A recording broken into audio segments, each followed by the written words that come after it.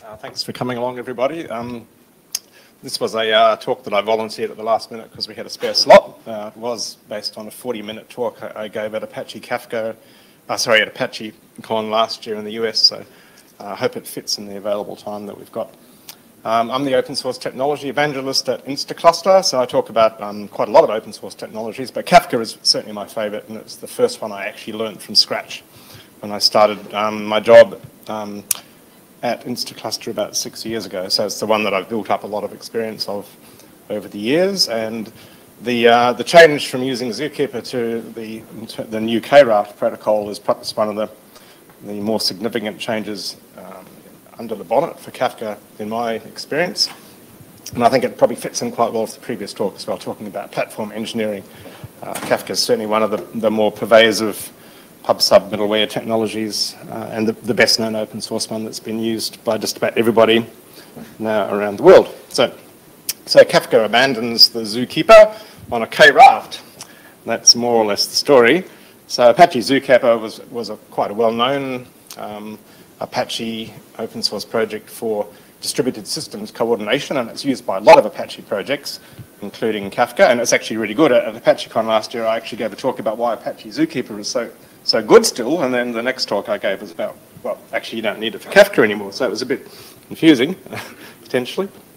So this story is going to be assisted by a few train pictures, and this is one I took in New Orleans last year at ApacheCon. So Instaclustr provides a managed platform for big data, open source technologies. We've got technologies for storage, streaming, analysis, search, and orchestration. Yesterday I talked about Cadence, today I'm talking about Kafka, so that's our main streaming technology. And up until now it was three components: Kafka itself, Kafka Connect, and ZooKeeper, which we all ran as managed services. So Kafka, just briefly, is a distributed streams processing system that allows distributed producers to send messages to distributed consumers via Kafka, which is a distributed cluster with multiple nodes and multiple things going on in the nodes, primarily topics and petitions. Kafka topic petitions enable massive consumer concurrency.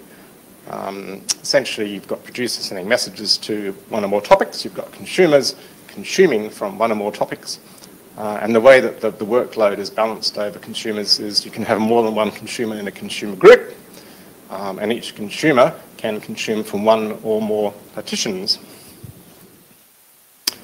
So then that enables high consumer concurrency. This graph shows throughput on the x-axis versus petitions on the y-axis, which is in millions. So the catch with Kafka consumers is they're single-threaded, or at least the default Kafka consumer is single-threaded, which means you need to increase the number of consumers as the consumer response time or latency increases.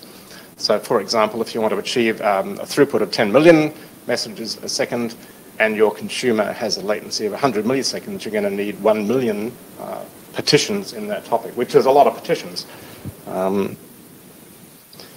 Petitions are expensive. They have replication and meta management or metadata management overheads associated with them. Without going too much into the detail, the real problem is that the Kafka cluster itself has to manage the topic partition metadata, and it also has to cope with the replication, and a replication factor of 3 is quite common in production Kafka systems, so that means each message you send to a topic has to be replicated on 3 other brokers as well, which introduces quite a significant overhead to the whole system. So how does Kafka work? Basically, it has a controller. The Kafka controller does all the control plane stuff, all the metadata management. There's only one active controller at a time.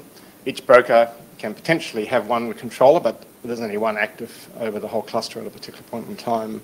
The Kafka controller manages the broker topic and petition metadata. It's basically the brain of Kafka. Most people don't even know it's there. If you're using Kafka as a managed service, you don't even need to think about the controller side. That's all handled by Kafka for you and the managed service provider normally. But that's actually how it works.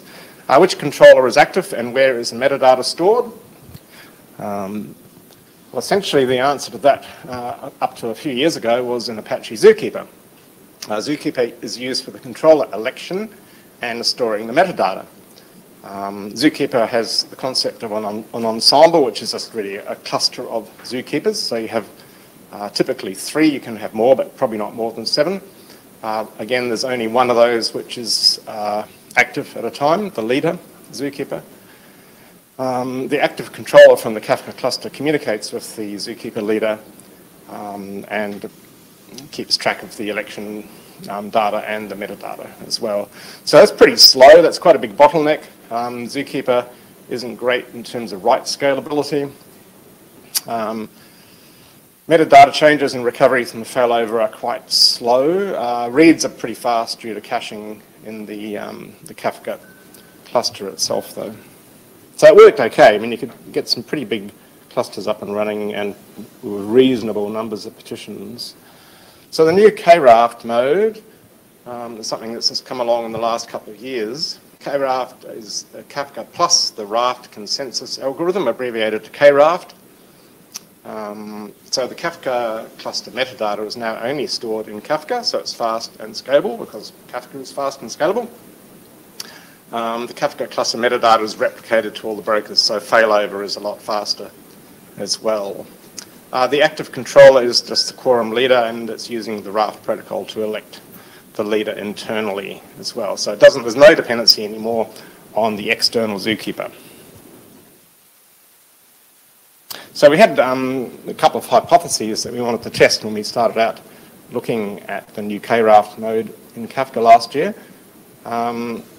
We were interested in whether there'd be any impact on the actual data workload performance, and we assumed that there probably wouldn't be. We guessed that we'd probably see similar results between ZooKeeper and KRaft just for the actual data workload. But for the metadata changes and recovery from failover, so metadata performance, we knew that ZooKeeper was pretty slow for some of these operations, and we assumed that KRaft would be faster. That was the promise, anyway. We knew that using ZooKeeper, there were quite a lot of limits on how many partitions per cluster you could get out of Kafka, and we assumed that using KRaft there'd be a lot more, hopefully. And with the robustness aspect, we knew ZooKeeper was pretty robust. There weren't many situations where ZooKeeper caused any problems, and Kafka itself was pretty reliable using it. But this is an unknown feature of KRaft because it's a new feature. It's only just recently become production ready. In fact, it's been available for a while now, sort of as a proof of concept. People can try it out in a developer context and test it out. But we weren't sure whether it was going to work particularly well in a production environment or not. So basically, I did a couple of experiments using a fairly early version that we had available in our managed service. The first experiment was whether the data workload performance would be different or not. So we assumed that there'd only be minimal or no difference between ZooKeeper and KRaft message throughput. And this is purely looking at the producer workload at this point, actually, as well. Why? Well, we know that ZooKeeper and KRaft are only concerned with metadata management, not the actual data workloads. Kafka producers only need read-only access to partition metadata, so they should just be as fast, basically. So how did we do it? We set up Kafka 3.1.1 on some identical AWS nodes with an RF factor of 3. And what did we find out? Well, okay, it confirmed our suspicions that there was actually no difference in throughput whatsoever, which you can see there because you can't actually see the blue line. It's hidden behind the orange line. So, so the bottom axis here is the number of partitions. So we managed to get up to about 10,000 partitions in the cluster. The throughput is the y-axis. Partitions is on the x-axis. Yeah, throughput on the y-axis. And yeah, there's an identical throughput, basically. There is a cliff. This is something we've seen before with Kafka. When you hit a certain number of partitions, you actually get a reduction in throughput. And this isn't too bad compared to some tests we ran about 2 years ago where the throughput started dropping off at about 100 partitions. You only start seeing this drop off in throughput now around about 1,000 partitions. So that is still something to watch out for, though. Again, partitions versus latency in milliseconds. Not surprisingly, as the throughput drops, the latency also starts skyrocketing to the point where it would become unusable, which for a low latency system like Kafka is a real issue. So you want to avoid that if you can. For the second experiment, we had a look at partition creation performance.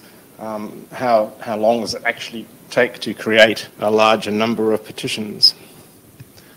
So how many partitions can we create? Can we actually create more on a KRaft cluster compared to the older ZooKeeper cluster or not?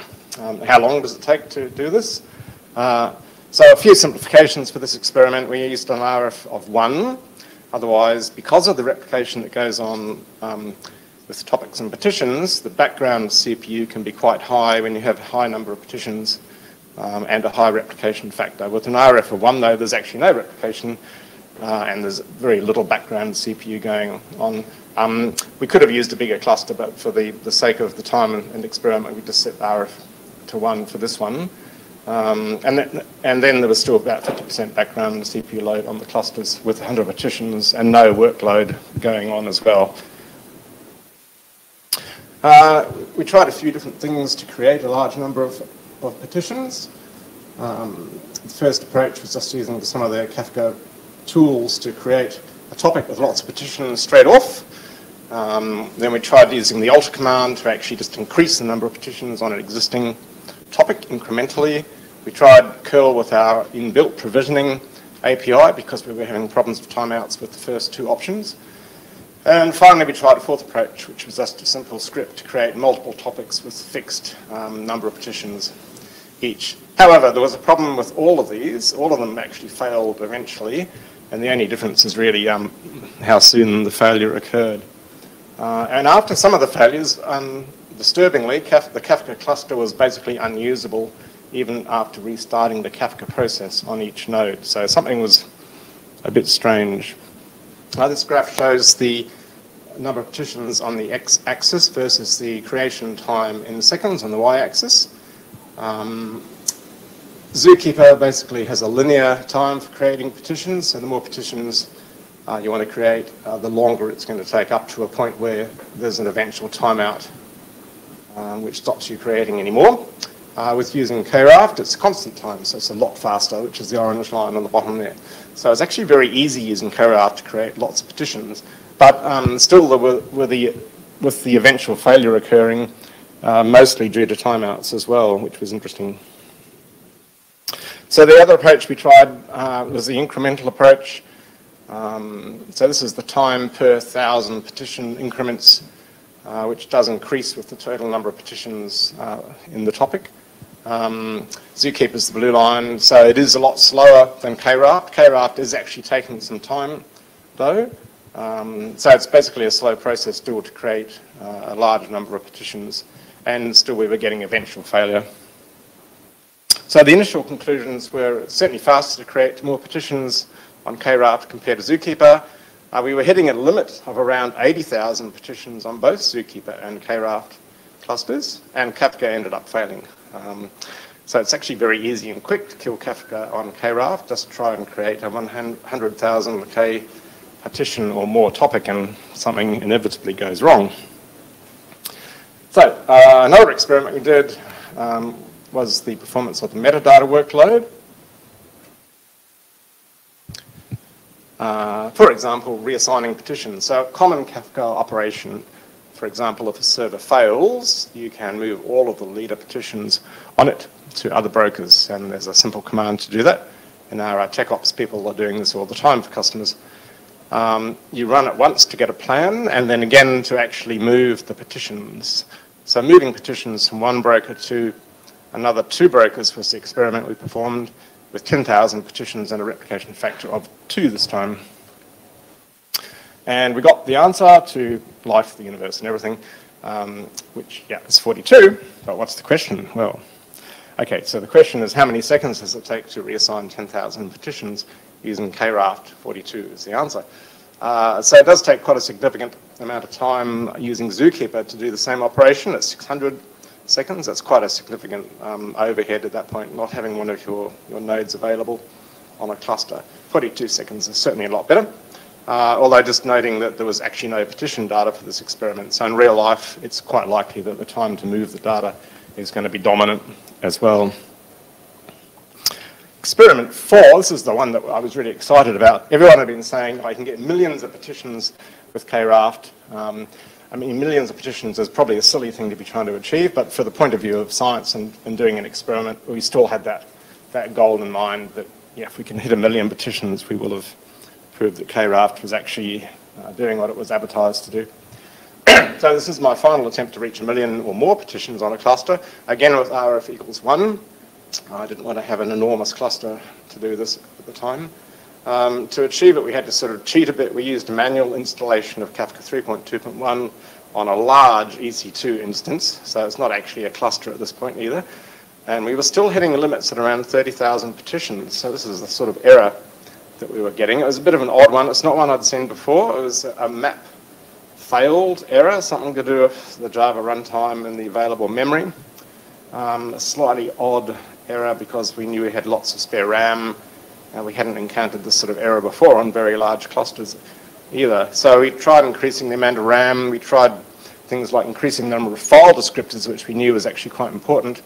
And again, because I was just doing this myself as an experiment, we weren't relying on our managed service version of Kafka, which has all these configurations sort of carefully configured for customers. I had to sort of recreate some of our settings. So yeah, typically we do have lots of file descriptors.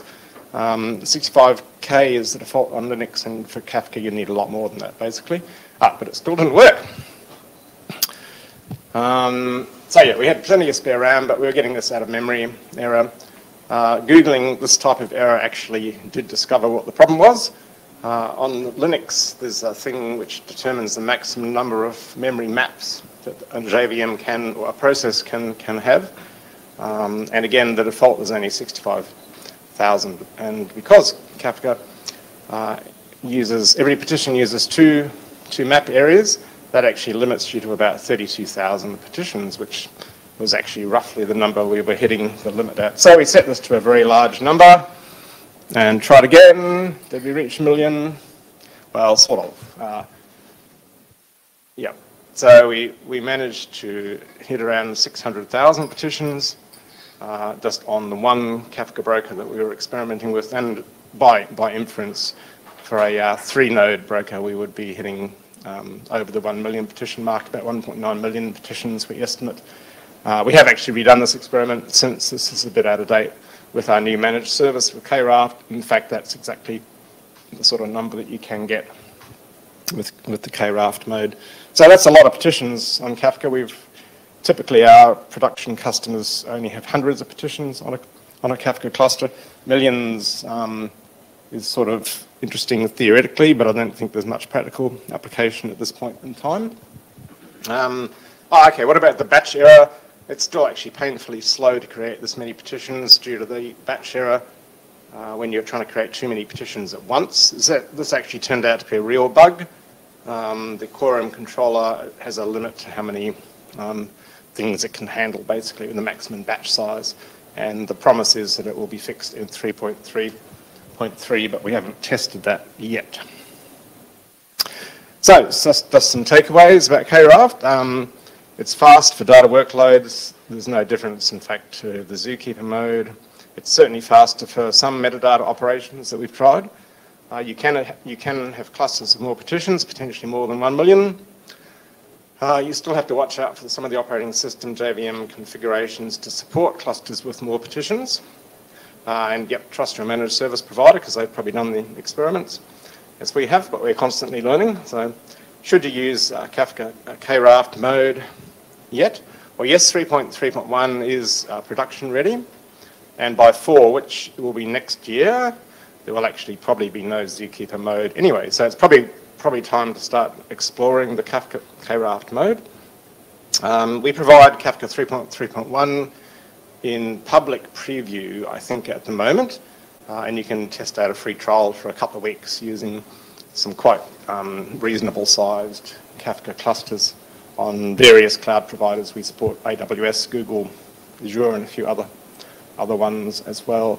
So we're providing that as a public preview at the moment rather than sort of final general availability, because we are still learning how KRaft will be working mainly for our tech ops people.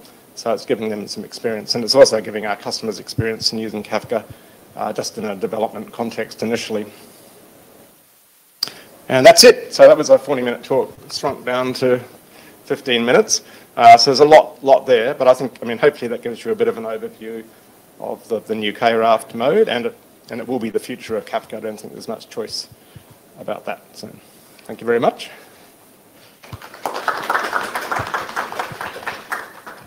Oh, any questions, I guess, well, there's lunch next, so ask me over lunch if there's anything you'd like to know about Kafka in general or KRaft in particular, or anything. Yep.